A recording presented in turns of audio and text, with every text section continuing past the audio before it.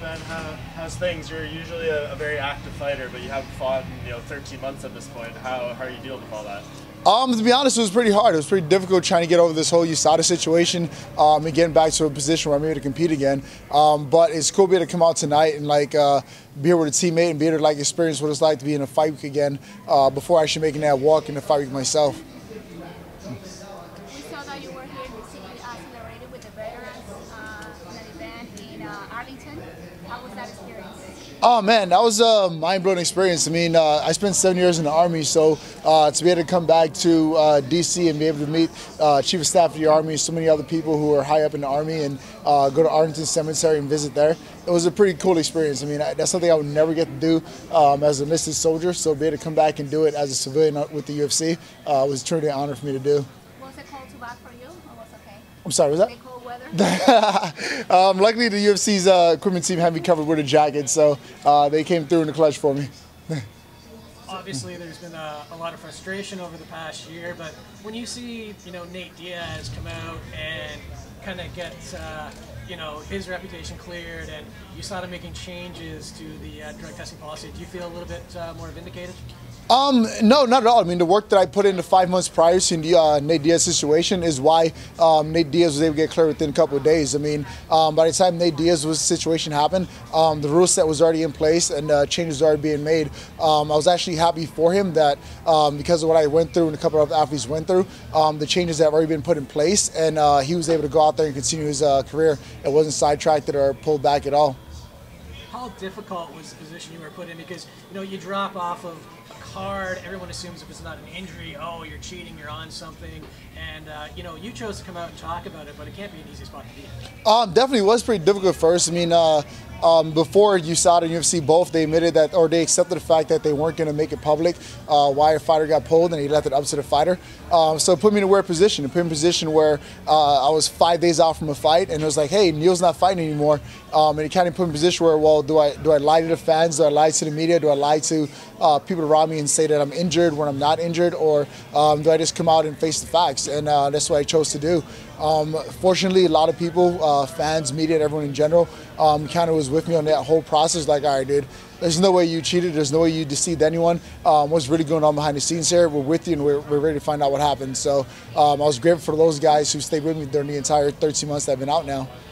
So now that you're able to move forward, I mean, what's the timetable? What's the plan? Because I understand you've got a child on the way and everything. Yeah, so for me it's February. So at first I was kind of worried that I was going to be fighting in January.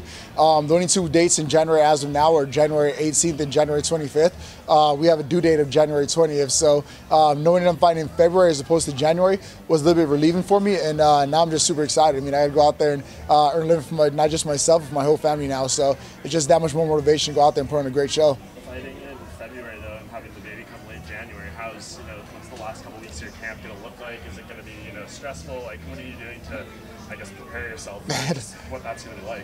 So I'm not even exaggerating right now. I've actually learned how to sleep with headphones in. So my wife's going to step up and run home when I'm finished out my last 2 weeks of training camp or whatever it may be. And I just have to make sure I'm well rested and able to go out there and perform my best. So right now it's just one of those things where I'll need her as much as she needs me to go out there and make it happen. How do you learn to sleep with headphones? Is that just like lots of plane rides? We've seen the plane rides just getting comfortable sleeping on my back without moving side to side. I mean, especially with cauliflower, it's not easy to do, but thank God I had a wife like I do that's going to be able to take up and pick up the slack when I can't. Financially, how much did it cost you to get your name cleared? Did you have to pay for legal fees, testing? I mean. So the whole process was pretty costly. I mean, you have to hire a lawyer, have to send out roughly 8 different supplements to get tested. And testing, luckily UFC was able to help with some of that. Testing is anywhere from $200 to $500 per supplement you're getting tested. You can batch them to try to make the cost a little bit cheaper, but when you batch them together, the potency or the scrutiny of the testing is not as clear, so it's best to send them individually and get them tested that way. So between legal fees, missing a payday, and having to hire a lawyer to combat this whole thing, it was pretty costly, but it worked out. I'm clear. I'm able to go out there and earn a living now, so hit the ground running in 2020. Did you just go up on your savings the last year, or like that seems like pretty tough. I mean. Yeah, I mean, I'm not gonna lie and say it was easy. I mean, it definitely put me in a position that was kind of awkward. I mean, I got pulled from the fight literally 5 days from the fight happening. So at that point, plane tickets were already booked, the hotel room was already booked, training camp was already paid for, training partners were flown in and everything like that, and those things were taken care of. So it definitely was a huge deficit when I found out that I wasn't going to be fighting in those 5 days. But you just have to adjust with it, and luckily I was able to put things aside and account for these unforeseen situations.